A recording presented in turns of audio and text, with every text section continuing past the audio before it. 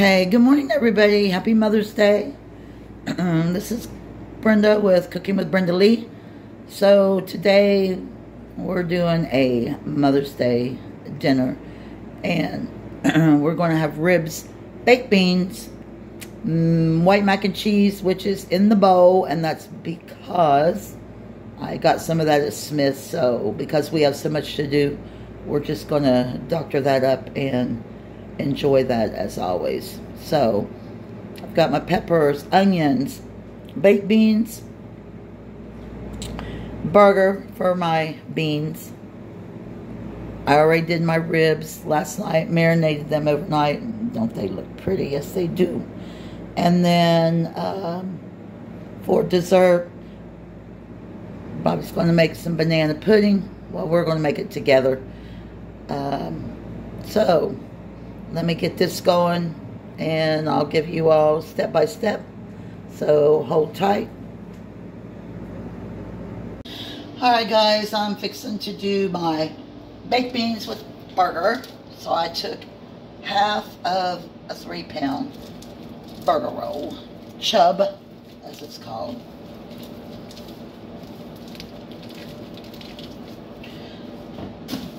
And let me mix this up a little bit. Alright, so I'm going to break this up. And season your burger however you want to season it.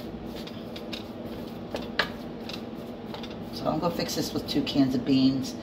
So I got my salt. There's a bug over there. My salt. Onion powder. Garlic powder. Seasoning salt. A little splash of Creole, and my black pepper. So I'm going to let this fry, and then I'm going to add my red pepper,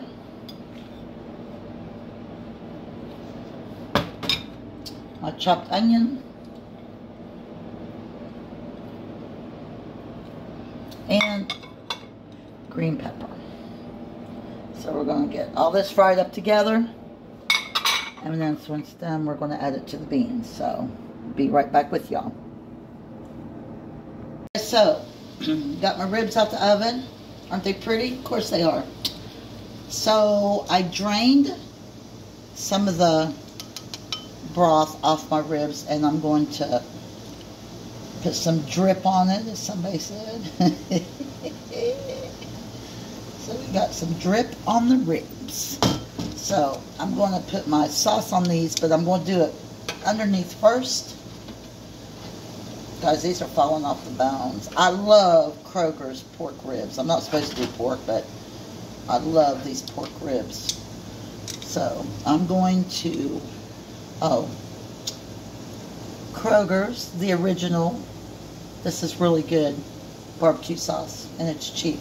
Of course it is. I work at Smith's. But anyhow, we're going to put some sauce on these. And I'll probably do this twice, maybe. Just give the underneath, and then I'm going to flip them over. Hope everyone's having a good Mother's Day.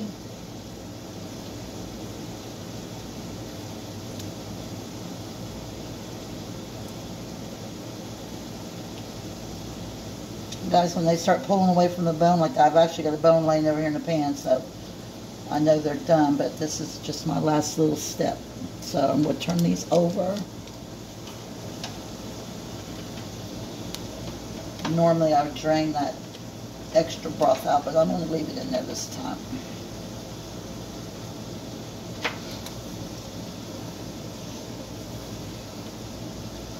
So now we're going to do the top side.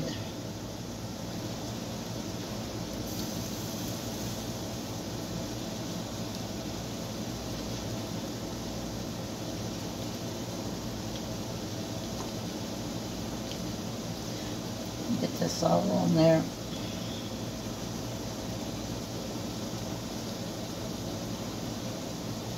Alright guys, so I'm going to put this back in the oven. And I cook these all morning on 300. I don't ever cook them above that. I just like to slow cook them. But pork cooks quick anyway. So these have been in about 2.5 hours. Alright, so I'll put these back in probably for about 30 minutes. Give them another coat. Put them back in for about 10 and they should be done. So there you go, and we'll be right back. Alright guys, so got the burger, peppers, onions, seasonings. It's all browned up. So I've already drained it. So I'm going to move this over to, I wanted to cook them on the stove, but somebody said we're going to put them in the oven. So when the ribs are done, we're going to put these in the oven. So we're just going to put this all in a pan. And I've got 2 cans of Kroger Original baked beans. I like the country style, but Bobby says they're a little too sweet because they put brown sugar in them. So we're doing 2 cans. Might be a bit much, but we're going to go with it. So then we're just going to stir this all up. Oh, and I do want to put a little, I like to put a little barbecue sauce in my beans, and I'll do that as soon as I get this all stirred up. So I'll take some of this left over from. It just gives an extra little kick, guys, that's all. So I'm going to get this all stirred up. As soon as my ribs come out, we're going to put this in the oven and really just bake it probably for about an hour on 350, 400, whatever. And I'm going to cover this with foil, and then I'll take it off and let them kind of brown up just a little bit. Alright guys, so I'm going to get this in the oven, and when they're done, then we'll show you the finished product. Alright guys, so just took my ribs out the oven. I transferred them into another pan, get them out of that extra little grease. But anyway, I double coated them with the barbecue sauce. They're ready to go, and aren't they awesome? Yes, they are. So we're going to finish wrapping up the rest of this, and next time you'll see everything plated. So see you shortly. Alright guys, so getting ready to fix my dessert. I'm going to do a quick and easy banana pudding. So I've got, I think, 5 bananas. I might not eat all of them, but 4 egg whites, because we're going to do a meringue on top just to brown it, give it prettiness. So first of all, we're going to use 2 packages of instant vanilla pudding. And guys, when I go to mix this, I'm just going to cut out because the blender is going to make too much noise. You can do it with a whisk, or you can do it with a blender, and I'm using a hand mixer, rather, not a blender, a hand mixer. So to the vanilla pudding, you can also put, some people use the banana cream. I just go off the bananas. So you're going to need 4 cups of milk.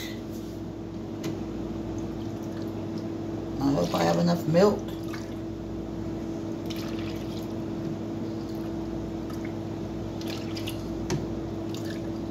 And I use vitamin D milk. It doesn't matter what milk you use. Low fat, 1%, 2%. It doesn't really matter. So I'm going to get this all mixed up, and then we'll come back and get it all together.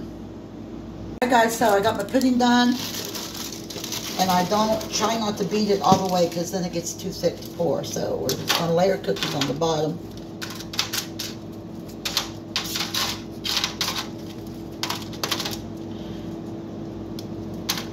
Now this is not going to be perfect. Just want to get that. We're just going to speed it up here. Just make sure the bottom of your pan's covered.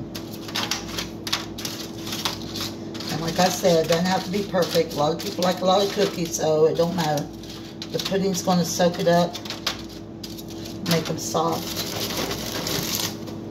And I'm going to try to layer this, at least 2 layers, so there's cookies everywhere.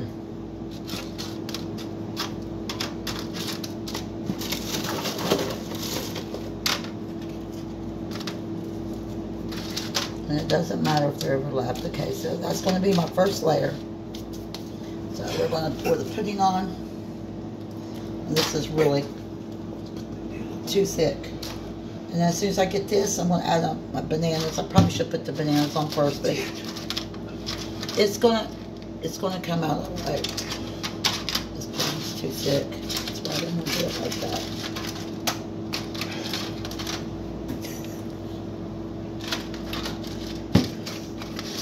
Alright guys, so I'm going to try to make this work because I miss my bananas. It's okay as long as bananas go in.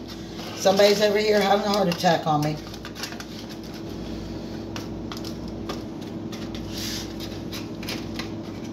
It'll all come together. It doesn't have to be perfect. It's all going to get dipped and spooned. Alright, so we're going to go with that. Let me get these bananas in here before my videographer has a heart attack on me. And guys, I use ripe bananas. If they're not ripened, bananas are too hard. I don't like them. Alright, so we're going to save some of those for the next layer.